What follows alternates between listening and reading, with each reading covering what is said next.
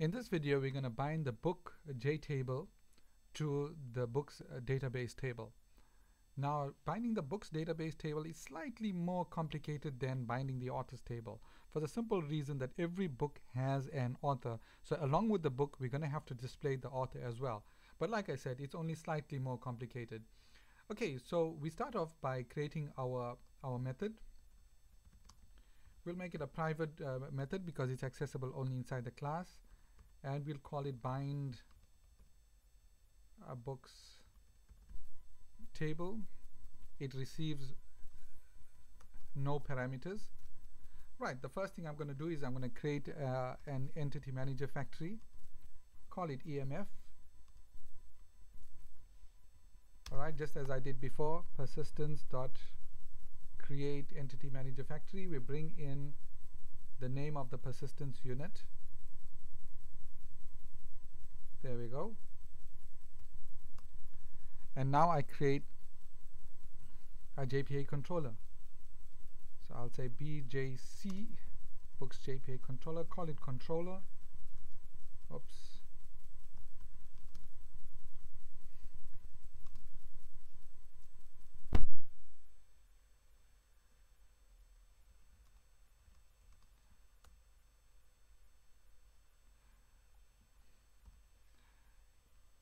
Alright, now I'm going to use this controller to bring in my list of books that are in the database. So I'll create a new list of type books.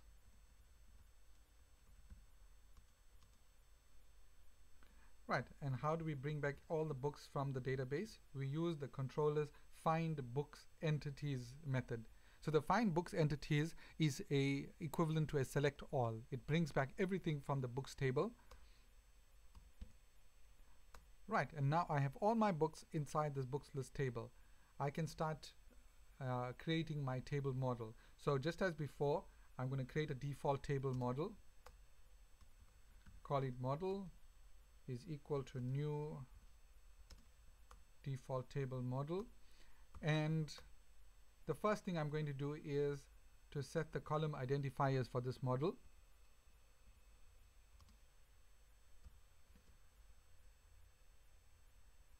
And remember, when you're setting the column identifiers, you need a string array. Alright, you can create the string array separately and then simply place it in here, or you can create it directly in here as I'm about to do. So it's new string array. Remember, to demarcate the start and end of your array, you'll use curly braces. Now, what columns are we going to have in this books table? We're going to have firstly the ID column. Now, the ID column is one of those columns that's going to be hidden. It's going to be there but not visible to the user, because the only reason for having the ID column is to be able to carry out database functions. So it's there for the sake of the app, not for the sake of the user. All right. Next one would be title. Next would be edition, author, and finally author ID. The author ID will also be one of those hidden columns, and it's there simply to be able to delete an author or to check the database against the authors. All right, so we've got the first row of our table sorted, which is the column headers or the column identifiers. Now to populate the remainder of the rows of the table. For that we're going to use a for loop.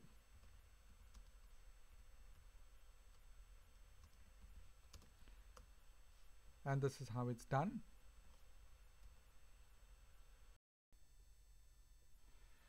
Now I'm going to populate the table model with the books from the book list. Okay, the first thing I'm going to need is an author for each book. All right, so I'm going to create a string type variable before the loop. I'm going to call it author name. And for the time being, I'm going to set it to a blank string. And now inside my loop, I'm going to populate the author name with the author's surname and name. This is just to simplify the creating of the row. as you will see. So author name is equal to book dot get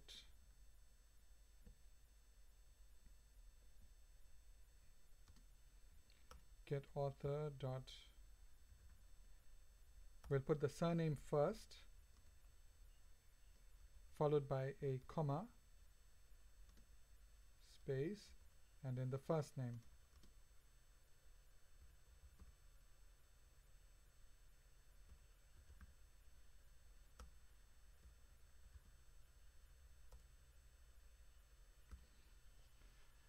Okay, and now you can see we can simply plug this into the row, and we'll get all of this. So I did this simply to save space on the line. We don't want this extra long line that becomes difficult to read.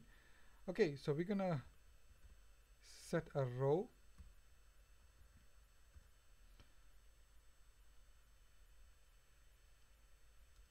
model dot add row, and we're going to put a string array inside there, just as we did before. New string, and we'll put in all the data we need, and we'll put it in an order that corresponds to the column headers. Alright, so the first thing is book dot get ID. Now this ID of the book is integer type, remember, so it's going to give us an error if we try to save it as a, or we try to put it into a string array. So we need to call the toString method of this book.getID to convert the ID into a string. Alright, next item to go in will be the title. No issues here because the title is of type string. Edition, perfect, it is of type string. Author name, which is the variable that we created that includes all of this. And finally, the author's ID,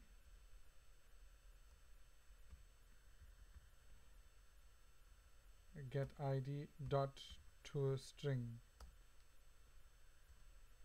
Alright, perfect. So if you look at it, we are creating a new array inside here on the fly.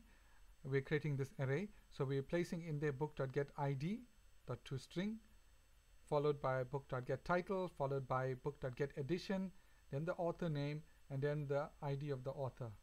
Alright, so far so good. This looks like we're almost there.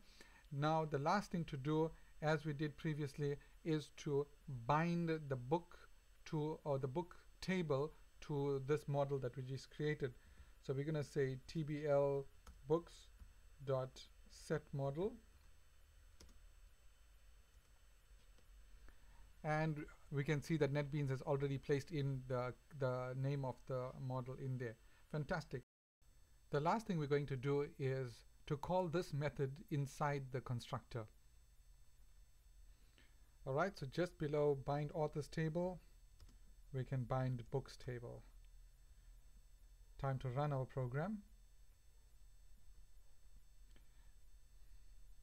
It does tend to take a bit of time.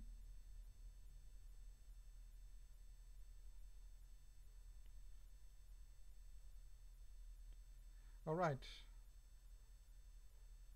and there we go. So my books table is now bound to the front end of my application. The next thing we're going to do is to hide these two columns. In fact, in the authors table we need to hide the ID table, and in the books table we need the ID column, and in the books table we need to hide the ID and the ID author ID columns. Okay, so how do we go about hiding these columns? Let's start with the ID column in the author table. Firstly, let's end this program and we'll go to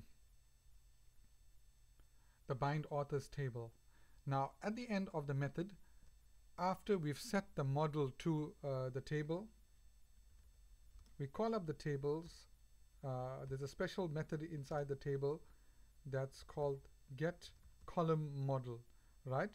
So, and the get column model has a, or the column model rather, has a method called getColumn. So we're going to get the first column. Now the first column index number is 0. It works just like an array. Java columns your it numbers your columns according to arrays, the array numbering scheme. So column 1 will actually have an index of 0, and we're going to set its 3 widths. All right, there's a preferred width, a min width, a max width, and a preferred width.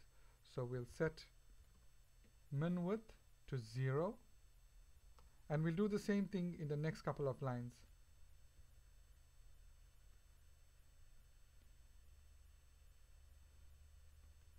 Copy that and paste it again.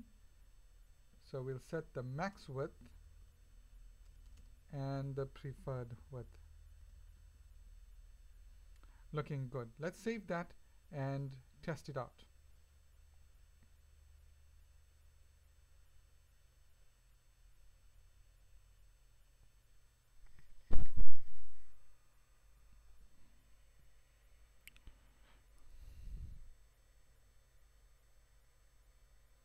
And there we have it. The ID column has been hidden away. Now we're going to use the exact same method to hide the 2 columns in the book table, the ID column and the author ID table column. Alright, so let's cancel this and go to the books table, and we're going to use the exact same method. So table books dot get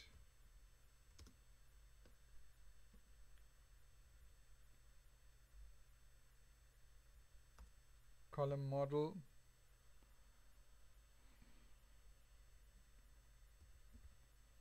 get column 0 dot set min width to 0,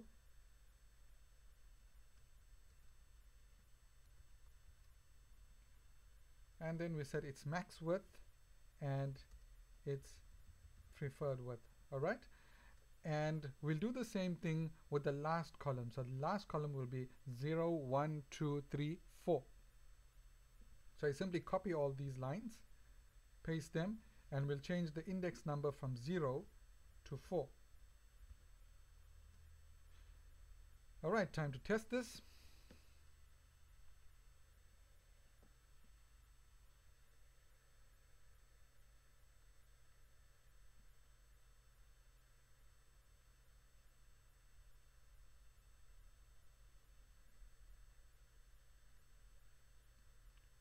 Takes a bit of time again, as usual, and there we have it. In the books table we just have 3 columns left. The other 2 columns have been hidden away.